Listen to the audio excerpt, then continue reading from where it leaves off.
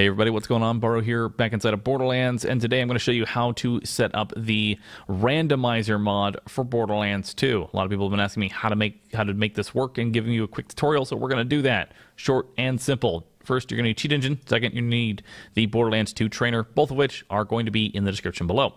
Now, this thing automatically opens up with Cheat Engine, but I'm going to show you how to do the long version of it because, yeah, I've already set it up ahead of time. But anyway, we're going to go ahead and launch Borderlands 2. Go ahead and hit play. We're going to move these to the side here. Get Borderlands 2. Move you right here. Now, one thing to keep in mind is you can use this in a co-op environment. As long as the host is running this mod, then everyone in the game will experience randomized guns and all of that fun time madness. So, unload into the game here. We're going to create a new character. Yes, I would love to hear another story, Marcus. All right. Step 1. Load up Cheat Engine. Hit this little computer thing here.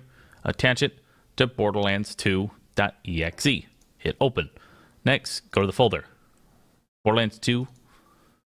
Get that going. So now you've got all this. Go ahead and tab back into the game. Hey, there's Axton. He looks pretty cool. Hit enable. Next, you're going to go down to scripts. Scroll all the way to the bottom. And you're going to enable gun deletion check bypass. Item deletion check. Gun randomizer. Enable randomizer. Item randomizer, enable randomizer, and boom, you're done. That's it. Randomizer is now enabled, so we're going to go ahead and select our character, jump right in. This is going to be the longest part of the video. And once you're inside, every single gun that you pick up is going to be completely randomized. And by that, I mean everything can be anything. I can have an assault rifle that shoots rockets. I can have a rocket that shoots assault rifle bullets. Any combination of gun you can possibly think of is in this game. Literally anything.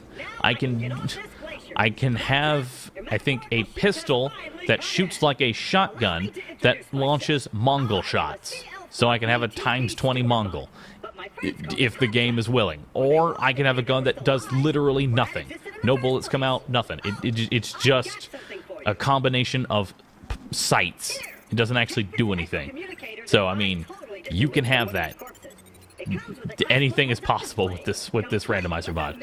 So anyway, we're going to go ahead and let this load up here. As soon as you can move, hey, I've got golden keys.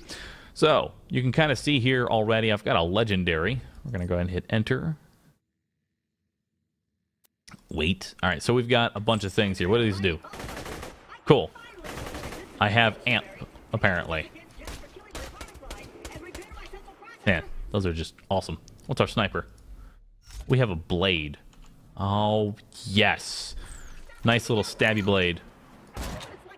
We have a bolt action blade. So anyway, yeah, any kind of gun that you can possibly imagine is in here. It looks really weird, but hey, it works. Kind of. It kind of works. Hope you enjoy this. Now, if you are going to be playing a single-player game, you're going to want to make sure, well, sorry, if you're starting a new character here, you're still on level 1, you're going to want to go into character, single player / host. Go into experience. Hit that experience multiplier, change that to a 2.5.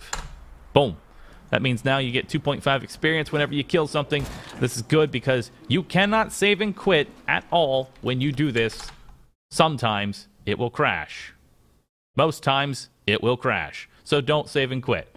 Or this happens. Borderlands 2 has stopped working. Well, you're kind of trying to make the game do something that it's not supposed to. Now, if you're playing in a co-op environment, as long as the host is running this mod, everyone gets to experience it. However, if you want them to also get more experience, go down to co-op players, hit experience, if I'm not blind, and then you've got players 1 through 4.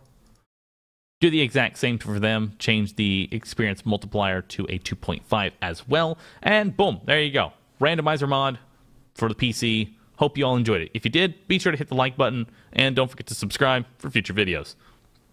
That's pretty much it. Yeah. Anyway. Catch you guys later, everyone.